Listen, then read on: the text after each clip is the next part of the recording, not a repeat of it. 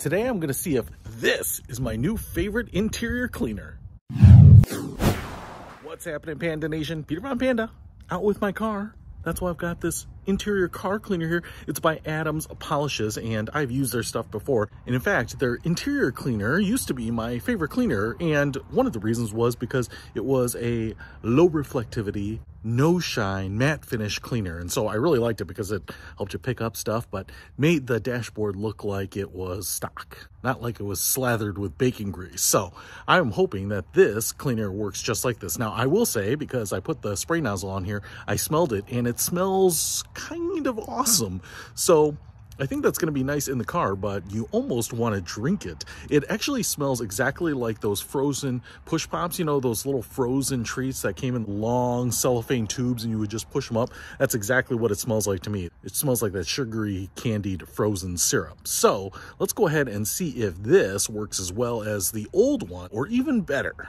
All right, now here's my Buick Encore, and I have, for the purposes of this test, just been letting this thing get dirty. So dirty. You're such a dirty girl, Buick Encore. You can see we've got dust everywhere here, you know, smudges and fingerprints all over the screen. Center console here is dirty. Carpets are dirty too, but we can't do anything with the spray on that. But we just have like dust and fuzz all over everything. So pretty gross. And so I am hopeful that this will make a big difference very, very quickly. Let's try it out. All right, I think we're recording. I've got a clean yellow microfiber cloth here, and I'm just gonna start by spraying it into the cloth here. Brand new bottle, get it in there. All right, kind of went a little heavy. Even sprayed it on myself. I did not pee myself, but it's just nice because I can wipe it like this and the moisture in the rag just kind of picks up everything, but I don't really have to scrub anything. It just kind of attracts it. You gotta have long arms to get back here. And as you can see, you know what? I'm just gonna spray some on the dashboard here. Like, get it really on there. As you can see, that is pretty well drenched. And now I'm going to wipe it because this would be a really big test of how much gloss it's gonna leave. And it really doesn't leave any. I mean, maybe just a little bit, like it's clean and there's a little bit of moisture on there. But when I was a kid, and when you would get into someone's car, they would armor all the dashboard. And that's what we liked. We liked that smell. Love the fact that it looked like the car just got soul glowed.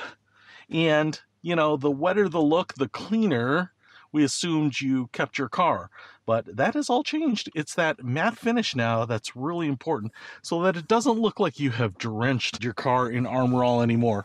And I just went ahead and went over the screen here. I'm going to take the dry side of this microfiber towel and just wipe this down a little bit. And man, that looks great. And you're not using any harsh scrubber like a Windex or anything. I mean, no more fingerprints or anything on there.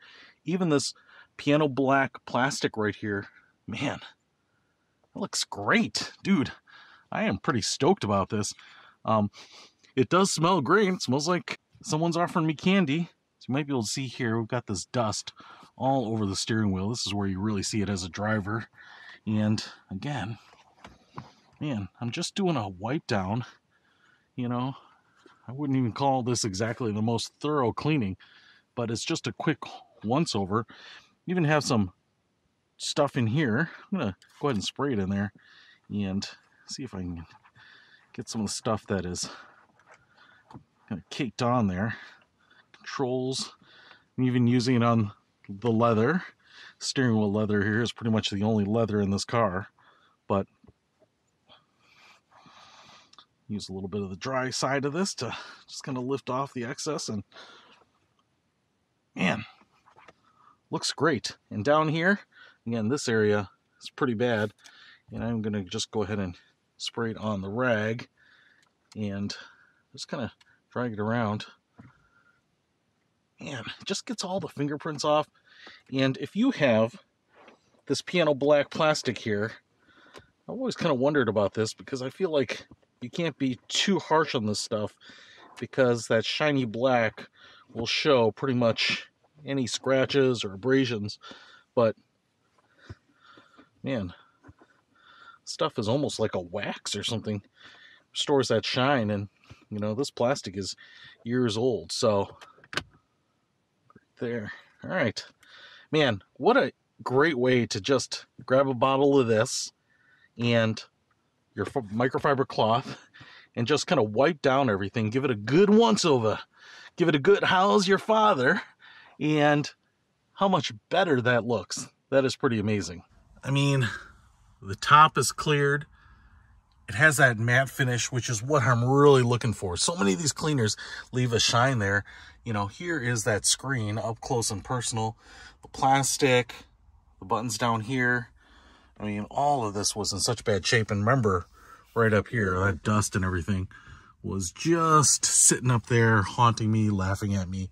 And now, this looks great with just a quick once-over. So, do I like the new Adams Total Interior Cleaner? Oh, I love it. Mwah.